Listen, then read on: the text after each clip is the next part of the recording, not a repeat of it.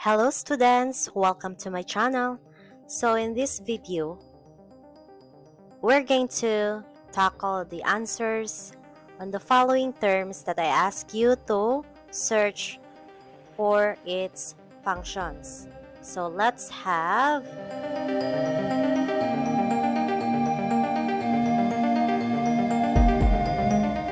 Alright, so let's start with the centriole.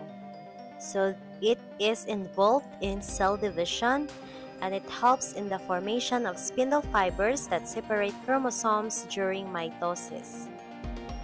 Second term is the cytosol or the cytoplasm. It's the jelly-like fluid inside the cell that holds the organelles and is the site of many metabolic reactions.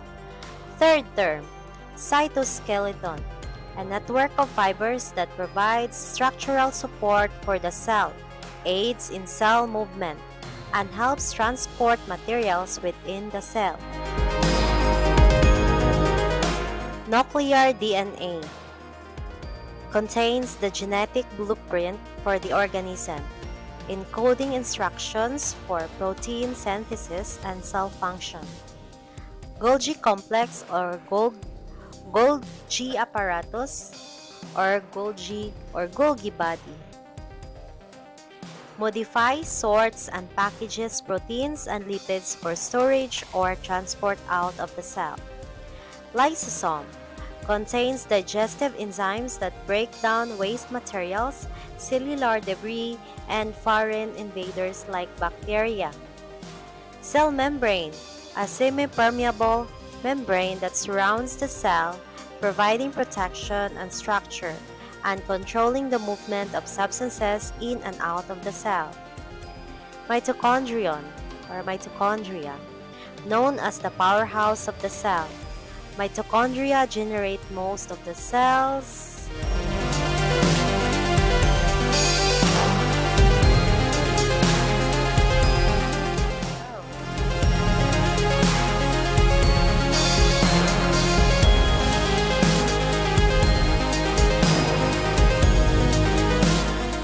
Supply of ATP. ATP is the energy through cellular respiration.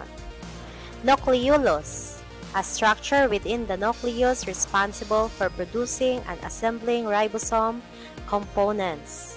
Nucleus contains the cell's genetic material, which is the DNA, and controls the cell's activities by regulating gene expression. Acts as the command center of the cell.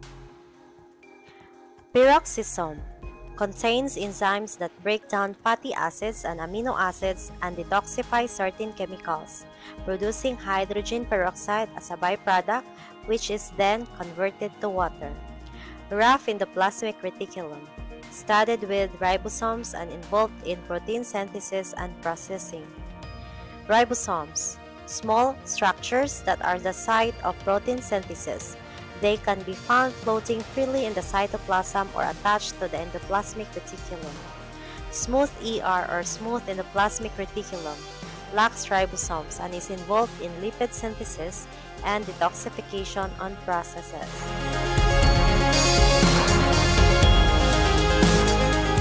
Vesicle, small membrane-bound sacs that transport and store substances within the cell and can also aid in transporting materials to and from the cell surface.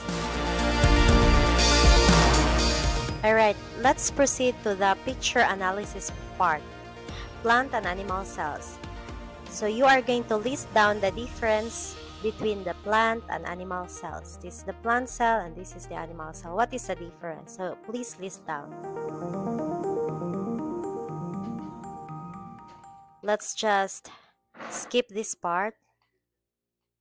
Okay, now let's proceed to the discussion questions. What are the main structural differences between plant and animal cells observed under the microscope? The answer is here. Chloroplast is present in plant cells.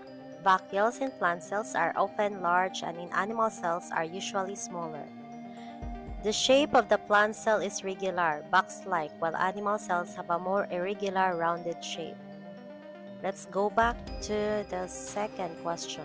Why do plant cells have a cell wall and what is its function? The answer is, the cell wall provides structural support and protection to the plant cell. It helps maintain the cell shape and prevents it from bursting when water enters the cell. Third question, what is the purpose of staining the cells with iodide solution and methylene blue? Iodine solution is used to stain plants, particularly starch-containing structures.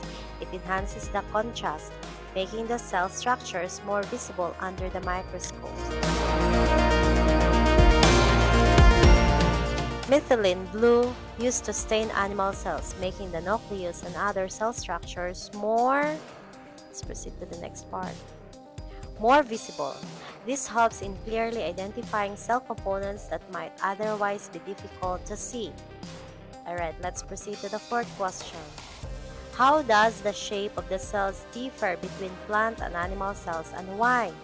So the answer to this question is, plant cells generally have a more regular box-like shape due to the presence of a rigid cell wall that provides structural support, while animal cells have a more irregular, rounded shape because they lack a cell wall and are only surrounded by a flexible cell membrane, allowing them to adopt various shapes and facilitating their movement and interaction with other cells.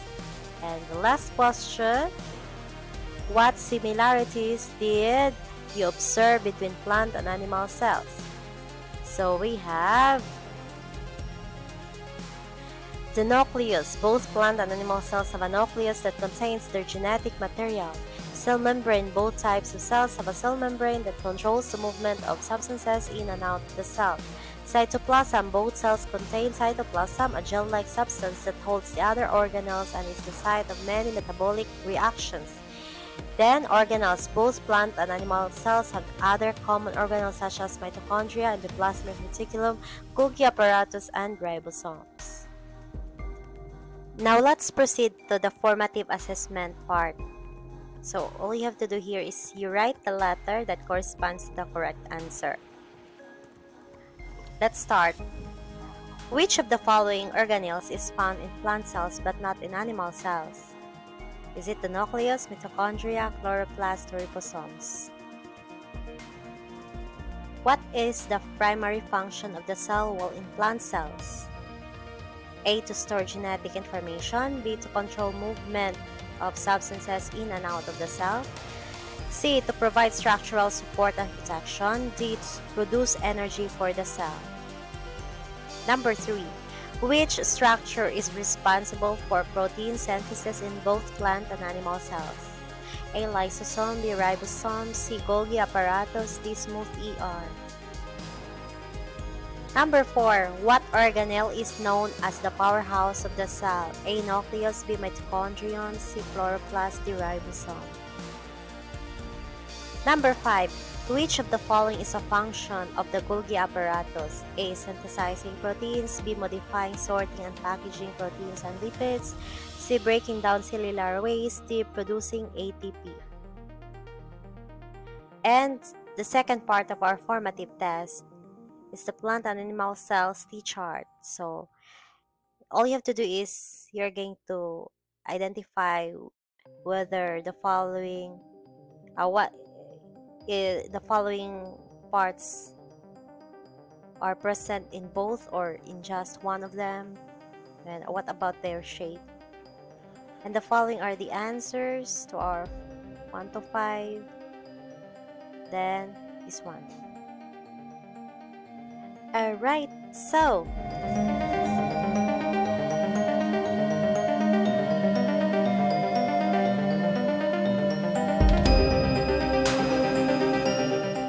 that ends our lesson 2, week 2 for our Science 7 quarter 2. So if you have time, still continue watching our videos for our week 3. Okay, thank you everyone and see you in our next video. Bye bye.